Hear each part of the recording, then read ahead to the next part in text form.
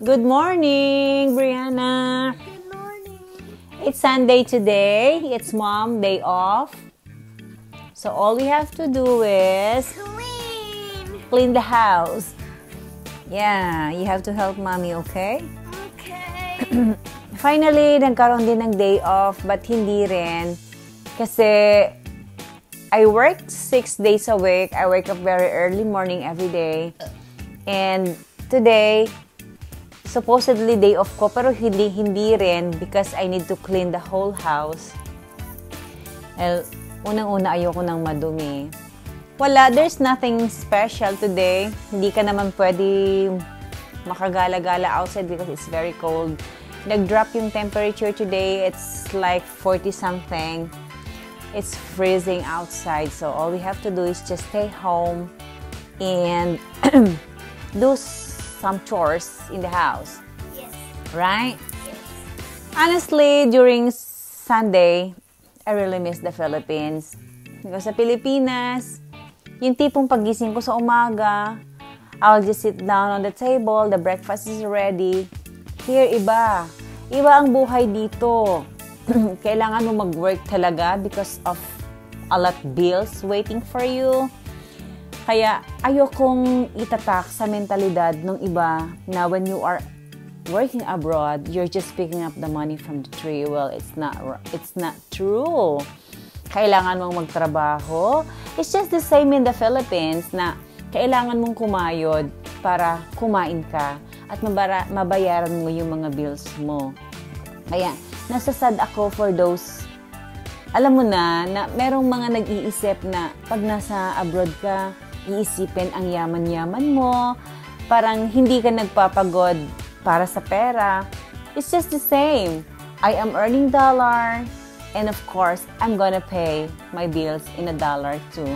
Siguro kung nandiyan ako sa Pilipinas, I am earning dollar here, and I'm gonna spend it, I'm gonna trade it in peso.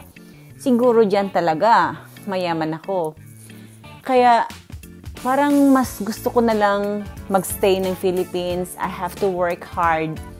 Sa ngayon, kami mag-asawa, our plan is work hard, save and save and save para makabalik kami dyan sa Philippines.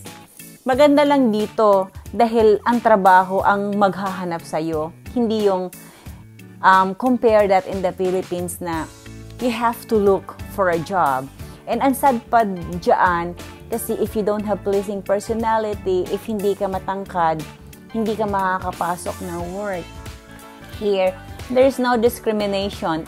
Even you are pandak, even you are not pretty, if you are good with that job, they're going to hire you.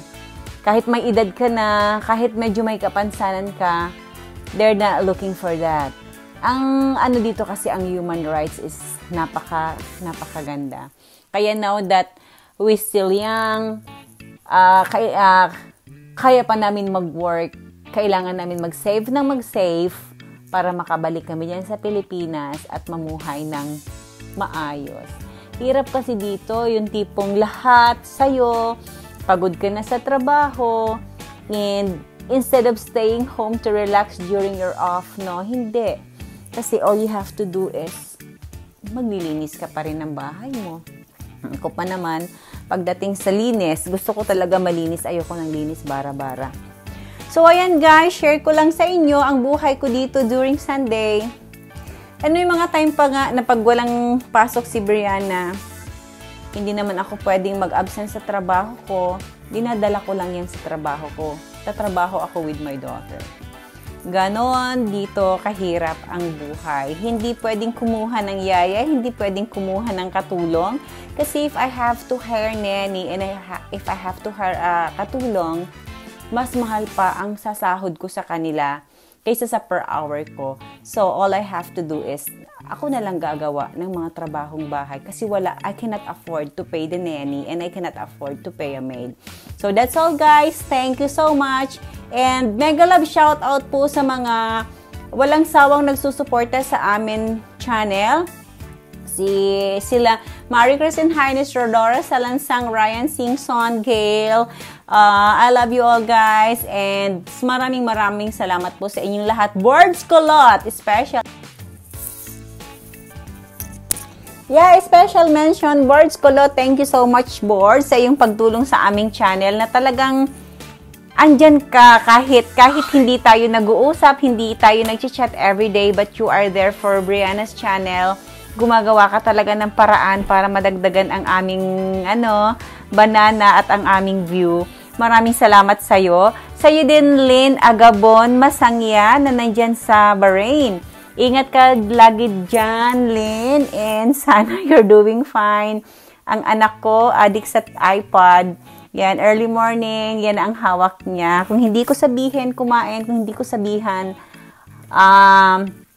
mag-ayos ng sarili, limot niya na yan dahil andyan siya sa iPad. Kaya sometimes, nagkakaroon kami ng exchange words dahil ayoko sana siyang sanayin ng ganyan. Pero naaawa naman ako, she don't have a playmates here. She is tired of using the iPad, all she have to do is play with the kitty cat. So, hayaan na lang natin siya. Ayan, thank you so much guys for watching. Sana hindi kayo magsawa sa amin. And God bless you all guys. Brianna, what do you wanna say with everybody?